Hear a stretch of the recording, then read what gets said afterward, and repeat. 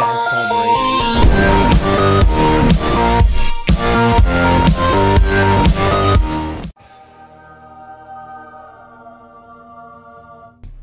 Alright, hey guys, Palmer back here with everything you need to know about horses 1.6. This is probably episode 4, and we're going to be going over how to give the horses the munchies, or how to feed them, I should say.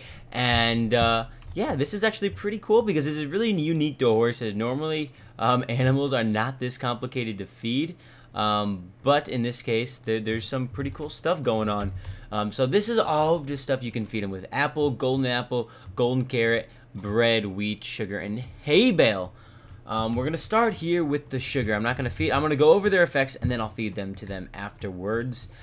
So if I were to feed the sugar to this horse, I would, number one, heal him half a heart. Nothing crazy, but what else I would do, and I would speed his growth by 30%. So say he's a foal, and it takes 5 minutes for a foal to get to a horse. I don't know if that's the right number, but it's just going to add 30 seconds. And then on top of that all, because this is an untamed horse, if I fed him, my taming percentage would go up 3%. And so yeah, half a heart, 30 seconds, and 3% increased taming.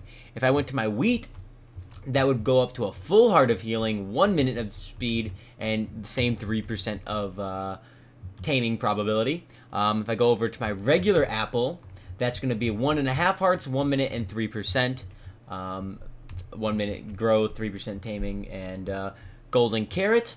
Actually, we'll go to the golden carrot and golden apple last because they have each their own very specific abilities. Bread, that is 3.5 hearts. Speeds growth by 3 minutes, and 3% increase of taming probability.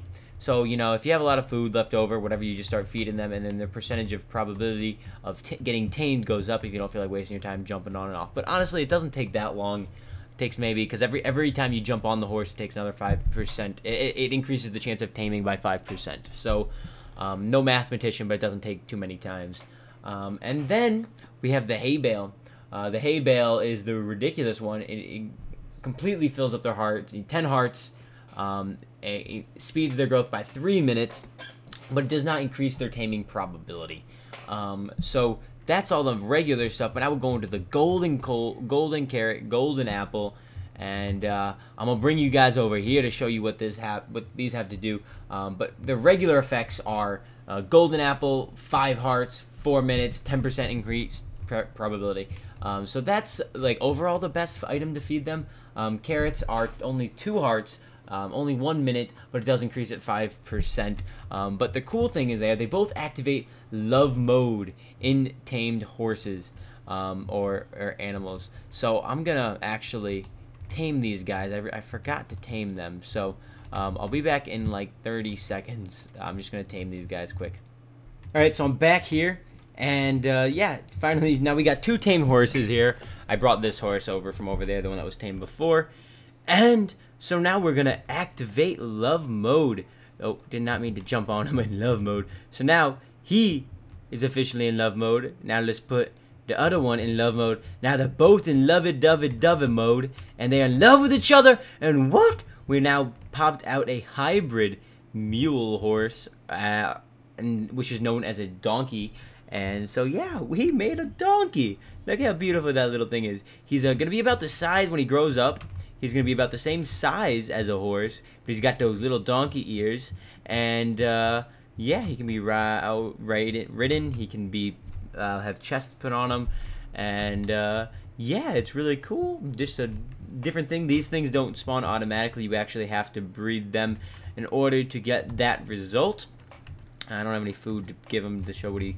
So let's game mode 1. Let's show him what he looks like when he gets older. Let's give him some bread. And actually, no, let's do yeah, bread's pretty fast. We'll do this right here, and we'll feed him, make him grow up. Bam! Now that is a donkey. Pretty cool. Bigger than his mama or dada, and about the same size as the other one. A little bit smaller, but he's got those goofy ass ears. Like I said, they don't spawn automatically like the horses and the mules do. You have to, you know, do that on your own and perform some sexy time with those horses. So yeah, that's it, guys. I really think that I got everything done that I wanted to mention about. A few more facts I'll just throw out here in this episode if you watch the rest of these through the playlist. Number one, they only spawn in plains, so you know, grassy lands that aren't no mountains or anything like that. That's the biome that they spawn in. Horses have less health than you could see, not when I'm creative, but horses have less health than mules.